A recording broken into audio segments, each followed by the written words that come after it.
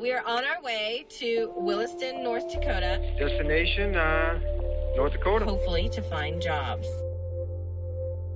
We're gonna go out there and try to find an oil rigging job.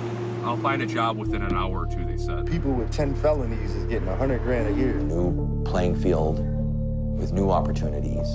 This may be some point of hope for everybody. Thought I could come out here and if I worked hard, was a hard worker and knew what I was doing, that I'd get a job pretty easy. I'm seeing now that it's not that easy. I can't afford to live. I'm just at the end of my rope. Everyone deserves a chance. This is America. That's what this country was founded on, you know? Helping your neighbor, just being good people. We have people literally walking up to our door from all over the world saying, "Can you help me?" If it wasn't for this place, we'd pretty much be lost.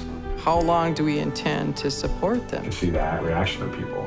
They look at me like I'm an illegal alien. They have no intention of building anything here. So what is community in this place? What are we gonna do here? This is not my home anymore. Cut the hair.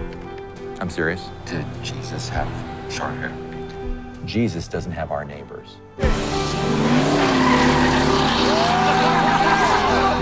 This morning, investigators say they know a lot more about the two men they believe kidnapped her. But you haven't answered a single question. They are being invaded. I'm the one who's taking the risk here.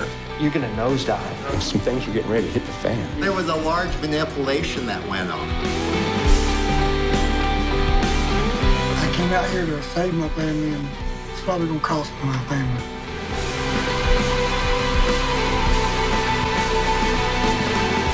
I will not give in to despair because hopeless should never win, and hopeless is a lie.